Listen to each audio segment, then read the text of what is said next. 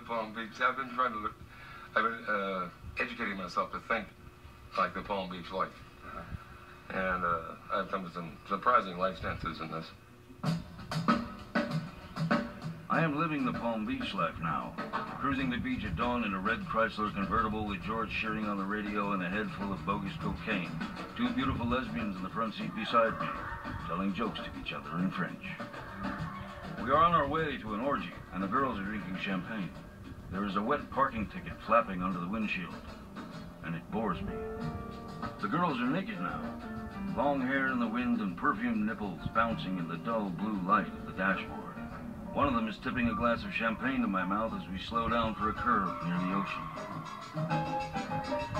And hello. And that's what you're doing to do, you silly bitch? There's a lot of wreckage in the fast lane these days. Not even the rich feel safe from it. People are looking for reasons.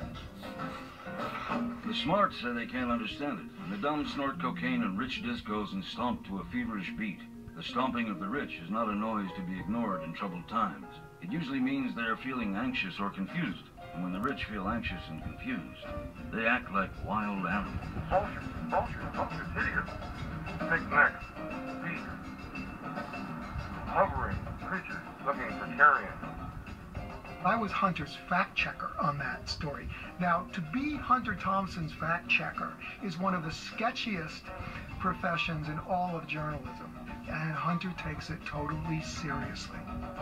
The stuff that he wants to get right, that's not in the gonzo realm, he really wants to get right. Hunter's great aphorism about fact-checking is, if you call somebody a thieving pig fucker, you better be able to produce the pig. When you go against taboos, you bring a combination of humor and seriousness to it, which opens a few more doors than if you bring a sledgehammer. Occasionally I'll make a mistake. I don't like to hurt people, but if you're going to have to deal in this world, which is occasionally pretty rough, if you're going to hurt somebody, usually by accident, then you may as well hurt the right people. And that's a value judgment. That's pretty good. I mean, if I'm wrong, well, I'm going to suffer for it.